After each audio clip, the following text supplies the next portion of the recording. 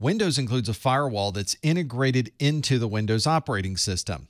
Microsoft calls this the Windows Defender Firewall, and it should always be enabled to prevent anyone from gaining unauthorized access to your system.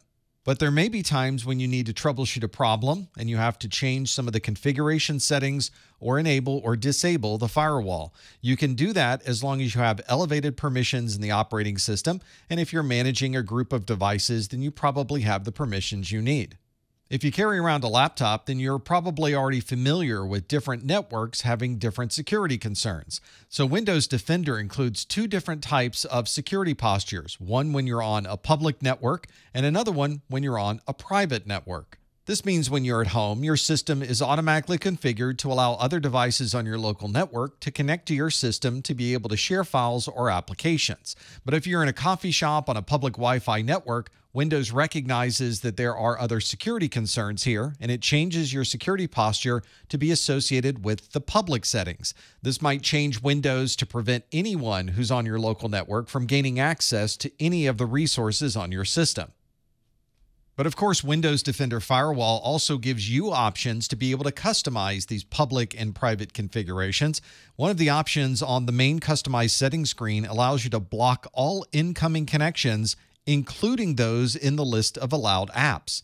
This prevents anyone on the network from gaining any type of access to your system or application.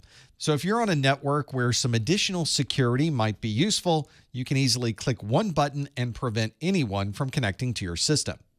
When you start using Defender Firewall, you'll start to get messages on your screen when different applications are trying to connect to your system. And you can enable or disable those notifications so that you're either always informed when these things happen, or you're never getting a message that anyone is trying to connect to your system. Because Defender Firewall is a host-based firewall, it knows all of the applications that are running on your system at any particular time. This means that you can customize these security settings to either allow or disallow access to that application from other people on the network. Defender Firewall includes a list of applications that you can either enable or disable access from the private network or the public network.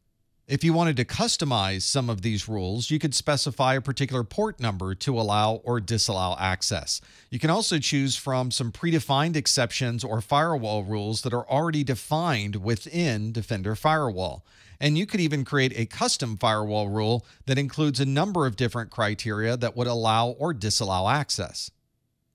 Defender Firewall is identical in both Windows 10 and Windows 11. I'm running my Windows 11 workstation here, and this is my control panel, and inside the control panel is an option for Windows Defender Firewall. I'll click that, and it will load the first screen for configurations on the firewall. You can see I have an option to allow an app or feature through the firewall. I can change notification settings. I can choose to turn on or off the firewall, or simply remove all of the settings and go back to defaults. And if you need to customize a rule, you can run through the advanced settings option of Defender Firewall. Let's look at a very simple firewall rule. We'll click the option to allow an app or feature through Windows Defender Firewall. And here's our list of available apps. We can choose here that we would allow people to have access to our system using something like Remote Desktop. And you can choose whether you would like to enable Remote Desktop on a private network or choose to enable it on a public network.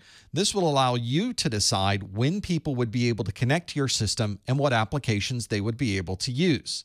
Let's look at a more detailed firewall rule. We'll go back to our Windows Defender Firewall front end, and we'll choose the option for Advanced Settings. This will bring up a larger view that gives us a number of different options for configuring firewall rules. Let's see what options might be available if we wanted to configure an inbound rule to this firewall. Let's click on Inbound Rules to get a list of all of the rules that are currently configured in this firewall. And you can see there are a lot of rules that are already here, most of them dealing specifically with certain applications. Let's build a custom rule that has a lot of different options that we might be able to choose from. I'll right mouse click on Inbound Rules, and we'll choose the option for New Rule. We've already seen that we can choose a specific application to be able to allow or disallow in a rule. So let's go through other options that we might have. For example, a port number. I'll select port number and click Next. Defender Firewall asks if this rule applies to a TCP port or a UDP port. Let's say this is TCP related, and we're going to specify a port that's on our system. Let's say we're running a local web server on our computer, so we might want everyone to access this server over port 80 and port 443. We'll click Next, and our other option would be to allow this connection. To allow the connection if it's secure, in this case, authenticated by IPsec, or block the connection. In our case, we would like people to have access to this web server, so we'll choose to allow the connection. We'll click Next, and we have the option to apply this either to a domain, to a private network, or to a public network. Let's say that when we are in a coffee shop that we would not want someone connecting to our machine, so we're only going to allow this if we're on a domain network or a private network, and we will uncheck the public network. When we click Next, Defender Firewall will ask us for a name for this rule. We'll call it Inbound Web Server Traffic.